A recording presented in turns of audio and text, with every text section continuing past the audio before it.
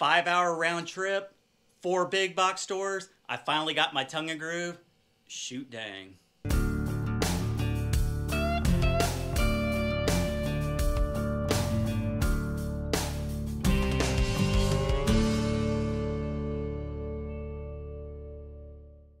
What up, people? First off, I want to say thank you for continuing to watch my videos. Very much appreciated. Once again, I cannot do it without you guys, so make sure you guys comment. Hit that like button. If you're not subscribed, hit that subscription. I am trying to get my side channel to 20,000 as well, so if you can go over to Shed Happens with Jared Crocker, hit that subscription. I'm trying to hit 20K by the end of October, so if you can do that for me, it'd be greatly appreciated. But as you can see behind me, I have a stack of the tongue and groove. I still have some outside in the truck as well. I had to go, you heard it right, 5-hour round trip, 4 big box stores, and I finally got my tongue and groove. Lowe's let me down this time. I went to 2 of them. They didn't have it at either one. I went to a Home Depot. They didn't have it. I finally went to another Home Depot, and they had about 100 of them. So out of the 100, I bought 94 of these boards. The other 6 were kind of jacked up, so I didn't want to buy them. But just keep in mind, they're $10 a piece. 94 times 10, $940 plus tax, just under $1,000. That's back-to-back videos.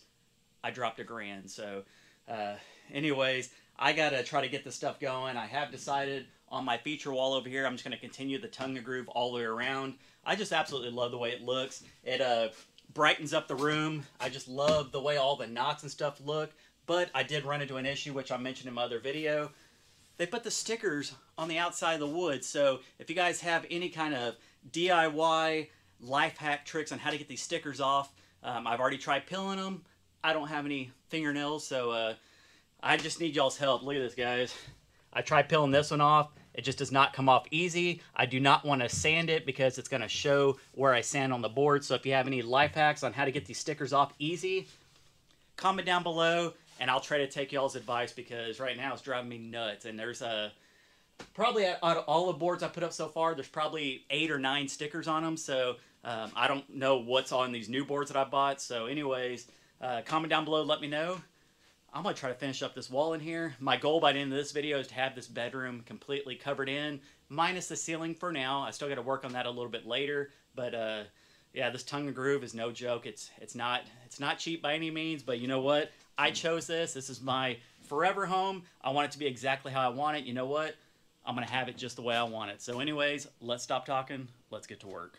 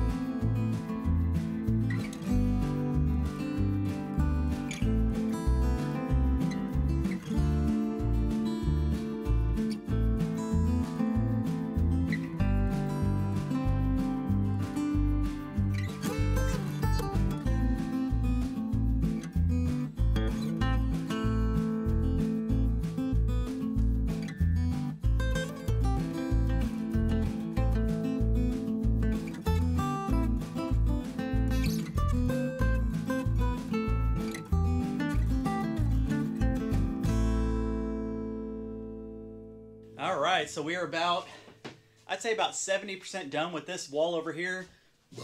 Excuse me. I gotta make the angles up here in a little bit, but the reason I put you guys on time lapse and put music and stuff is because I have this little air compressor down here that's just constantly going off. It's super loud, super annoying, and I don't want that just buzzing on the screen for you guys. But the whole time I'm building, I'm just constantly thinking of things in my mind.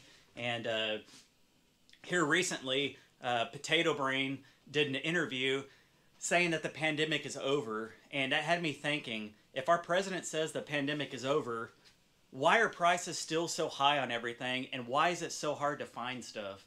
I don't think it should take the average person 4 different big box stores to find a single board, and it just is what it is. And I hope you guys understand that sometimes the build might come to a halt. I was really getting discouraged earlier after the 3rd big box store, and there was no wood, and I almost did not go to that last one, but something told me just go ahead and do it. You're already in town. I went, and luckily they had it. But it's just stuff like that I think about, like, why is it so hard to find stuff?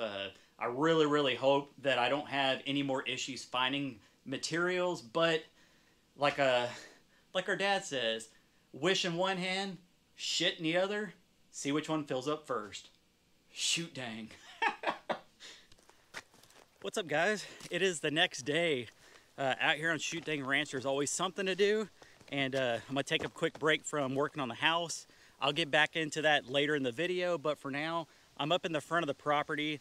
This part is where we see all of the pygmy rattlers out here. I actually killed 2 of them this week, so I do have my pistol on my side just in case I come across one. I am wearing my snake boots. I got some gloves on and everything, but I need to clear out over here. This is where I think we're gonna have our power line come through. There's a lot of little brush over here that I need to clean out, and we went into town earlier, picked up a chainsaw blade. Unfortunately, it was the wrong size, so hopefully the blade that's on the chainsaw is not too dull, but in the meantime, it's stuff like this I got to take out for the most part, smaller ones that are maybe an inch wide or so. A lot of this stuff, we've already cleared out that side of the driveway over there. So I got to come in here and just try to clean up some of this stuff. I'm not going to clean all of it up, mainly just all the smaller stuff. Like this tree right here is going to go, some of those that are sticking out over here, and then so on. I probably got to go down about 200 yards or so. It's going to be a busy day. It's a little cooler. That's why I decided to come out here in the morning. So anyways, I'm going to stop talking. Let's get to work.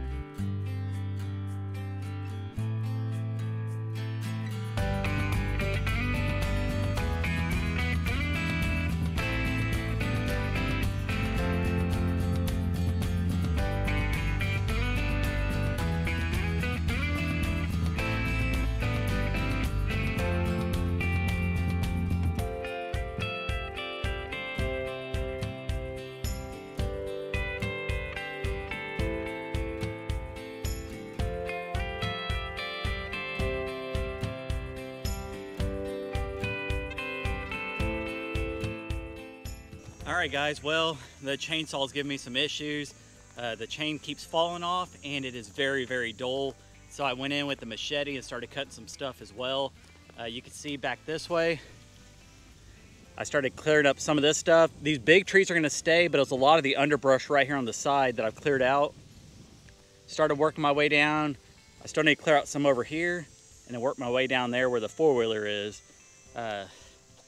Like I said, it's probably about a 200-yard section that we have to clear out in order for the power lines to come in. They said they need a 20-foot wide section, and that's the top of the trees as well. You can see behind me right here, it is pretty open over here. We probably have to go in and cut some of the taller trees down a little bit later. And then the same thing down this way. You can see that tree right there kind of hanging over. That one's probably got to go. But for the most part, it's just stuff like this that's here in the middle. I still got to cut out. Unfortunately, like I mentioned, the chainsaw's not working. So I have to use the old trusty machete and try to get as much done as possible. I'm not going to try to kill myself out here, but I'm just going to work in little sections. I think right now I've probably done maybe 75 feet or so, which isn't much compared to about 200 yards to have to do, but my goal is to get to where this big tree line is right here. So that's probably another 75 feet or so to clear out. All right, so before I get back to work, I want to give a shout out to 12 Stones Ranch. Boom, that's an awesome shirt. Awesome dude. We met him down there at the meetup at Pinecone Fest. We also met him at Shoot Dang Fest. He's currently at 283 subs. He is a smaller channel, but the guy is super nice. I think you guys will really like him and his channel. If you guys can do me a favor, go over to 12 Stones Ranch and hit that subscription button and tell him that Jared Crocker sent you over. I know he would be super excited. Once again, he's very, very polite, way nicer than I am. But if you guys could do that for me, I think it'd be an awesome surprise for him. So it's 12 Stones Ranch. Check him out, hit that subscription, comment on the videos, like the videos, and then once again, tell him I sent you over. So anyways, I'm gonna stop talking. Let's get back to work.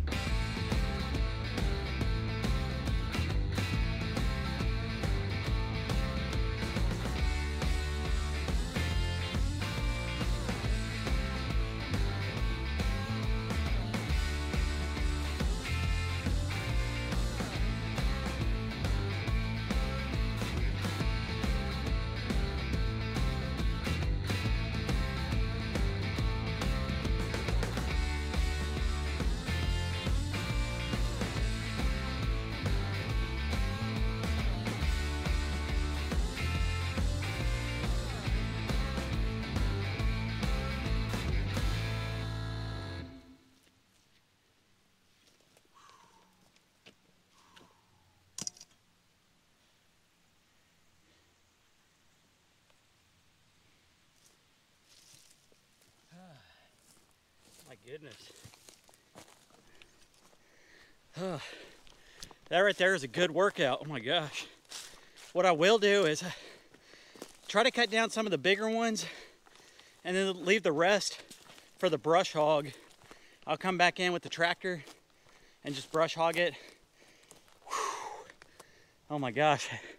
So it doesn't look like I've done a whole lot, but you get tired quick. Swing that machete around. I got cuts all over me. There's these little blackberry bushes and stuff around here with thorns everywhere. So it seems like every time I go do any kind of project outside, I end up getting cut up by stuff. But the only other really big tree I need to take out, it's not even big really, but this right here, I probably have to have a chainsaw for that, but I can come in, brush hog all this stuff, all this little stuff here.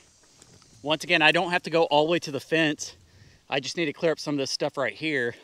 So all this stuff's gonna have to go. Ooh, some of these trees are dead. So basically all the stuff here is gonna go. And then I'm gonna try to stop right here at these trees. Realistically, this tree's probably needs to go as well. It looks dead. Unfortunately, here in Oklahoma, we've had a rough year as far as the lack of rain out here, and a lot of trees have suffered. Luckily on our property, it hadn't been too many, but just driving around throughout Oklahoma, you see dead trees everywhere. So, whew. Yeah, anyways, this is just a project I'm going to work on. It's not going to be done in one day. It's going to take quite a bit of time. Luckily for us, the gentleman that works at the electric company is still on vacation for a couple of weeks, so he'll be back later. I just want to come through here and clear it up. These right here will probably have to go as well. And then that tree over here, just to the left of the four-wheeler's gonna have to go as well. So anyways, I think I'm gonna try to incorporate a little more stuff on the property on these videos and not just completely doing shed videos. The majority will be shed because I need to get that stuff done, but there's also so much work that needs to be done out here on the property as well. For those that are gonna be complaining, where's Jason and Danielle? They got their own projects they're working on as well. They're working on the pig pen over there. They're working on their property, their part of it as well.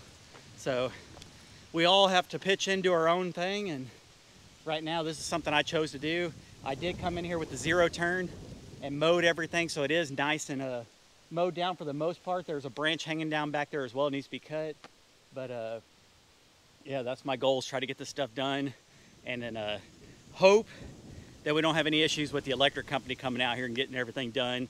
I'm hoping that this will be a nice, clear right away I know people are going to say that just have, or why am I doing it? Basically, why don't we get the electric company to do it? Because they're going to charge a shitload of money to do it. They already said that. The gentleman came out and said roughly $10,000, just an approximate $10,000 on just putting the power lines in, the poles and stuff. That's not including clearing out the property. So just going to do a little bit at a time. And I get a good workout, kind of burn off some of the beer I drank down there at the Pine Cone Fest that we went to that was being held by Heard That and At Home with Tom and Rhonda. So we decided to surprise Tom and Rhonda. We love them. Jason and I lived next to them for years, and they're pretty much our family, and we thought it'd be pretty cool to just surprise them, and boy did when we went down there. It was quite the surprise, so I'll just say that. But we left early morning, drove 3.5 hours down to North Texas, hung out for about 8 hours, and then got back last night, I think around 12:30 or so. Ran into town this morning, tried to get some feed for the animals. Unfortunately, Tractor Supply was still closed. So we came back and I started working out here. Yes, I did feed the animals some of these branches. Seems like every time I clear property out here, somebody always comments that I should feed the goats that. So don't worry, I fed them already. Gave them quite a bit of branches. Same thing with the pigs and the other pen over there. They have a bunch of branches as well. So yeah, anyways, I like the progress so far, but once again, I said I'm not going to kill myself doing this out here. Luckily, it is fall. It's probably in the mid 80s right now, and wearing jeans and snake boots and all this stuff, it does get quite warm. And then on top of that, I got a silicone sleeve over the end of my leg, where my prosthetic is. So that's just another thing that it's constantly sweating. It is what it is. That's just part of living out here and having a prosthetic. You just got to overcome everything. And right now, I probably need to go back to my place and dry out my my liner for my prosthetic, because I could just feel that it is sweaty. If I just continue moving around and don't dry it out, it's basically like a loose shoe, I guess the best way I could describe it. It starts to slip and then you start to get blisters. If I get a blister, it's going to be game over for me. So I have to take care of myself and make sure that I'm able to still be able to do stuff around here. And if I'm hurting, it only hurts myself. So anyways, I'm gonna go ahead and I guess clear up all these branches right here, and the few that I kept back here, just throw them off to the side and continue on with my day. All right, so it's probably been about an hour or so. Want to get something to eat, rest a little bit, but I'm gonna come back here and start finishing up this bedroom. You can see I still got a little bit left over here on this wall. I started working on this tiny little section over here, and then here's the wall over here that divides the bedroom and bathroom. My goal by the end of this video is just at least have these walls done, and then I'll start working on the ceiling in here. And then what I'll do is I'll end up putting some kind of curtains up or something, and maybe a sheet or something over the door just to block it in. And then I can get this little 5,000 BTU AC unit and put it in there, and I can finally have a room that'll stay nice and cool. Over here, that's the AC I was talking about. It does really good at night. It keeps it cool in here at night, but during the day, it's just so small of a AC unit. It's not big enough to push this whole house, but yeah, anyways, I guess I'll stop talking. I'm going to start putting up some more of this wall, and then we'll check back in here in a bit. All right, guys, I am done building for today. I met my goal by completing this wall over here. This is the wall that divides the bedroom and the bathroom. And then also this wall over here, which is my feature wall. You can see I still need to add maybe 1 or 2 more boards. Then I can start working on the ceiling. I'm very proud of myself. I barely have any experience building. I'm able to do everything with my own hands. Very proud of myself. Nothing's perfect by any means. Kind of goes well with me. I'm not perfect by any means either, and I'm just very, very pleased, very, very happy, and very proud of myself. Trying to build a house basically by yourself, it takes a lot of time, a lot of blood, sweat, and tears, because I get very frustrated building because it never comes out how I want it. But anyways, I'm very proud of myself. I completed the goal that I had set for myself, but I'm not done with this video yet. I said I was done building, but I'm not done yet. I gotta finish making this look like a bedroom. You can see I already added in the AC unit over here. That's not gonna stay there once I get my mini split in. This is just temporary. It's only a 5,000 BTU, so it should help cool down this room. Yes, I know that I don't have a ceiling on here yet, so some of the air will go out, but at least I can have that blowing on me at night or during the day when I want to relax. It's still in the mid 80s. It's still a little hot in here, so once I get that going, it should help cool me down and put me in a better mood. So anyways, I need to stop talking. We're going to wrap up this video here in a second, but before that, I got to finish making this look like my bedroom.